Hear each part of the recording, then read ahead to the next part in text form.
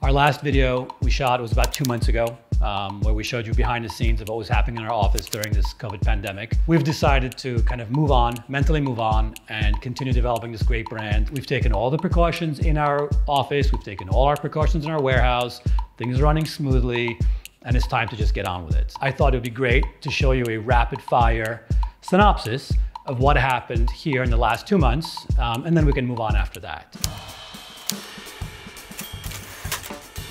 So first, we had 2 of our team members contracted the virus, and thank God they're fine, they're great, and we've had no other issues since then. After our last video, you guys really came through, and we had the biggest Monday we've ever had, actually. So much so, our printer broke, ran out of paper, orders were lined up down the line, and because we're going half staff in the warehouse, I had to bring our backup team, which happens to be my wife and my 2 daughters.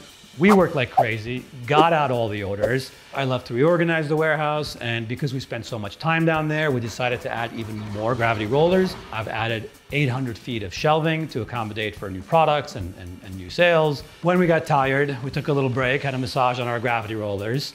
Oh, that hurts. I lost 10 pounds. Whatever I lost in weight, I gained in my hair. We bought some ducks. If that wasn't enough, we bought another business, which was one of our favorite retail stores and websites called Twisted Lily. More to come on that. Our digital team redesigned the whole website, and that's launching in a couple of weeks. We refilled the rest of the collection you've been asking for, Gold, Book, Velvet, all the best sellers, which will be available soon. And anybody who's on our mailing list with their full mailing address will get a $25 gift card, which they can use towards a purchase online starting in July sometime. I don't want to jinx ourselves, but we almost feel like we're coming out stronger of this pandemic than when we went into it.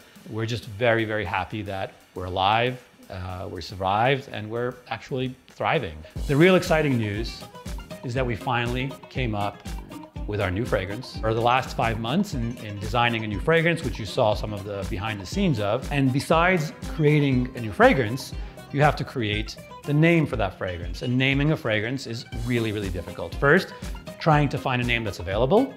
And second, making sure that that name fits the DNA of the brand. And the name of our new fragrance is